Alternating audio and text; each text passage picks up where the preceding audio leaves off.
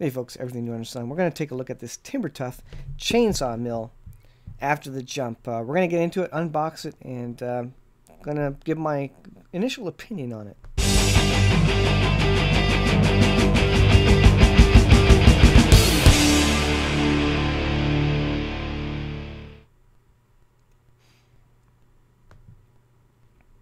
Alright, well, that's not what I want. This is what I want here.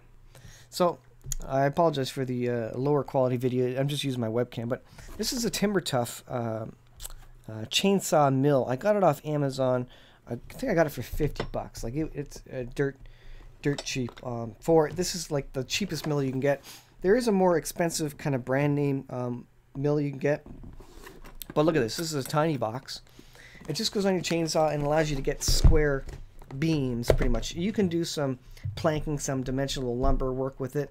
It's not really meant for that though. It's kind of more meant for rough cut, you know, 4x4, 6x6 beams in general. And this is a bit of a teaser because I plan to make a fireplace mantle as part of a Christmas present. But we're going to open it up here. So when you open it up, you get your manual, which is just a printed piece of paper. Just to take a look at it real quick here. So let's see, lumber cutting guide, owner's manual, and it kind of shows you an image of how the chainsaw works there. And literally, it's just pretty basic. There's warranty. You can put safety rules, personal safety, work area, and it you know, has the parts list.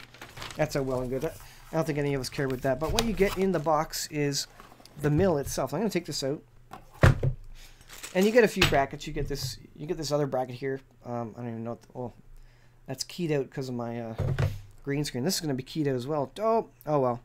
You get the idea there. Let's see if I mute. No, that's not going to work either. That's going to key it out. Anyways, you can see what it looks like generally, even though the shadow's not ideal. Basically, you pinch your chainsaw blade in there, and you run this along a 2x6, 2x4, and you can cut pretty square logs. Now, if you watch my video about how to make a what did I call it? A handmade hearth fireplace. I cut freehand with my chainsaw out of a chunk of hardwood maple, and it worked pretty well, although it wasn't square by any stretch. The edges, the angles were not square at all. This allows you to get 90-degree square angles, and it comes with a bunch of nuts and bolts and Allen key, so that you can basically put the bolts in here and you pinch your chainsaw. I'm going to do an install video, but I'm not going to do that right now. It's 10 below out. But this is cast iron.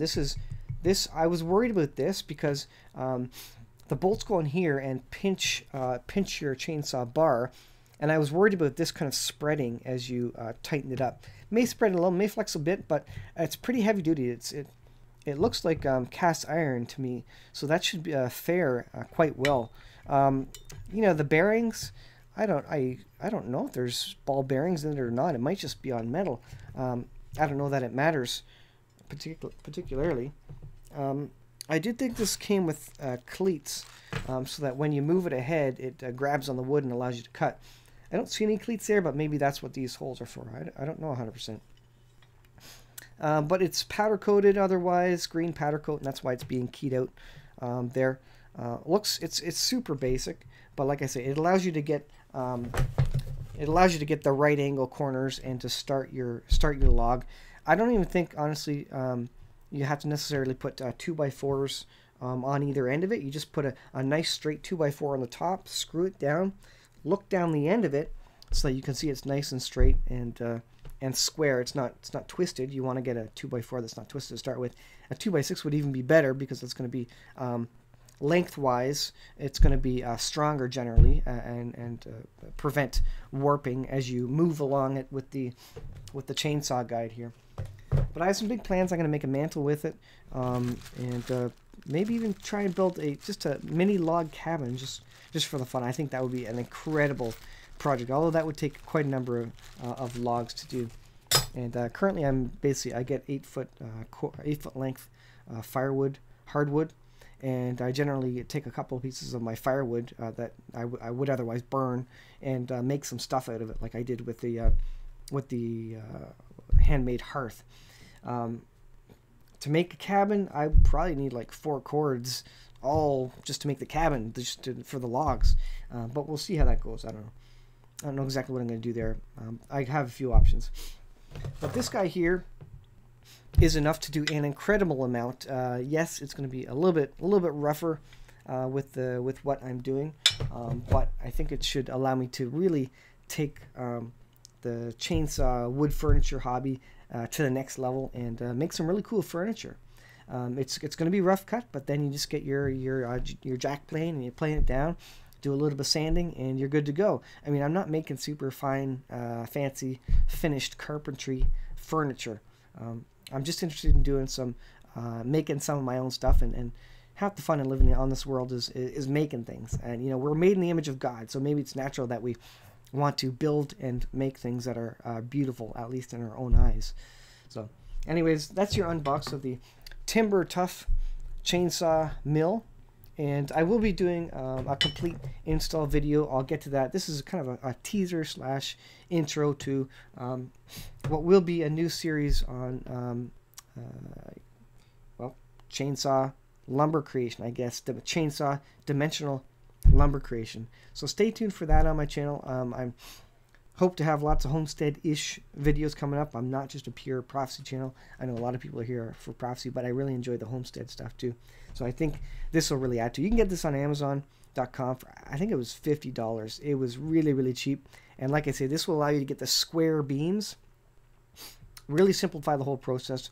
I'll probably get a ripper chain for my chain, so that's the other thing that you should get, so that you can actually rip it faster. A regular kind of wood cutting chain isn't very fast when you're trying to rip lengthwise down a beam, but I'll show you that in that video. And maybe if a warm day comes up, maybe I'll do an install video. It's about -10 out, like I said today, so I won't be getting to it. But anyways, that is it. Let me show you the box. This is the box. It's pretty small. Let's see. Yeah, it looks the same either way. But there you go. Attaches to most chainsaws to cut. Up to 2-inch and 6-inch boards that you can use underneath it to slide along. Quick and easy assembly, durable powder-coated steel construction. And there you can see the dimensions there. Cut your own lumber, cut your own logs into clean lumber. Compact, easy to transport. It absolutely compact for sure. It's a really good size form factor. Heavy-duty steel with heavy use and wear, durable powder-coated. Yes, save money by being your own sawmill. This isn't going to build you a whole house, but this is going to allow you to make some pretty cool projects, I think, pretty impressive projects that people will look at and say, wow, how'd you do that? And my first thing to build is a mantle, which is just going to be basically a square beam that we can fancy up and have a bit of a hearth, fireplace hearth. There you can see, there you can see an image of it. Oh, it's keying that out as well. Oh, there we go. There you can see a picture of what it looks like there. And anyways, thanks for watching, guys. I'll leave it there. A bit of a teaser for the next video. Stay tuned for that. And we'll see you guys in the next video.